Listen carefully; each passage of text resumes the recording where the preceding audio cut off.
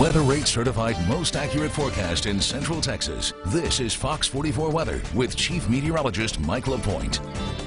The weather is calming down later on tonight across our area. Matter of fact, we are looking at pretty quiet weather with some high pressure actually building in from the north. It's not going to be a big area high pressure, but it's enough to kind of clear out the skies just a little bit. Where's the watch? Down to the south of us. It's down around the Austin area. You can see that severe thunderstorm watch still in effect here until midnight tonight. Showers and thunderstorms, they were out there. We had some move through early this evening. A little bit rougher down in Bell County and over toward Milam County, but most of that activity weakened in a hurry as it tracked off to the south and east. And you can see those showers and those isolated storms that moved through the Temple area down toward Salado, eventually over toward Cameron, and now it's over toward the Brazos Valley.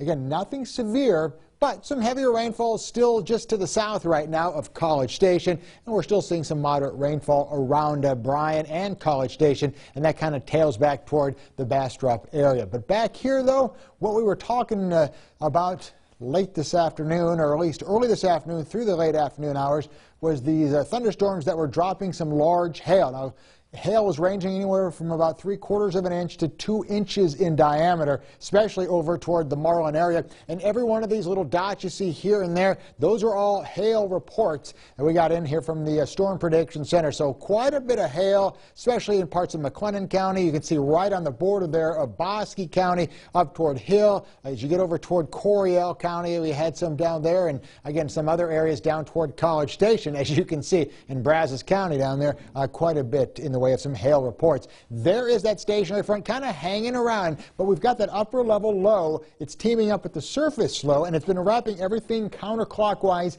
down the pike and down our region. So that's why our showers and storms today were moving from the northwest down to the southeast on that area low pressure, wrapping everything back around. But you can tell where the showers and storms are tonight. They're hanging out right along the stationary front from San Antonio over toward the Houston area. Temperature-wise, 70 degrees at this hour here in Waco. It's 71 in Mexia. Current temperature in Temple's at 68, 68 in Killeen, and Lampasas checks in right at 67 degrees. So here's the forecast. As we go throughout the evening, there's that front. It's actually going to work its way back up to the north. So I think we'll see partly to at times mostly cloudy skies overnight, and that's how we're going to start the day tomorrow. You know, this morning we were in the upper 50s. Tomorrow we're going to be in the lower 60s.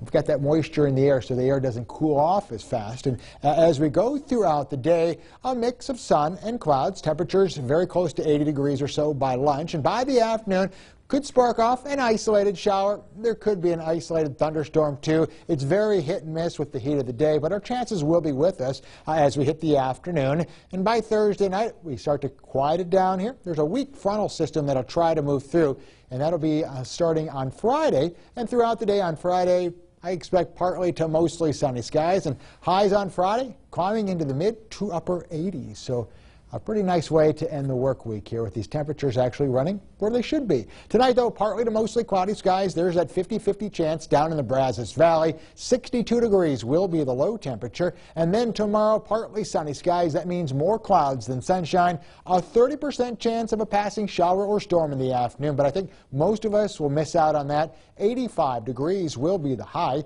And as we look ahead, look at the high-pressure dome build. Sunshine, quiet weather, and right into the weekend. Good timing on this one, right? The last weekend, for the most part, here in May. We're looking at temperatures around 88 degrees on Saturday, 89 on Sunday.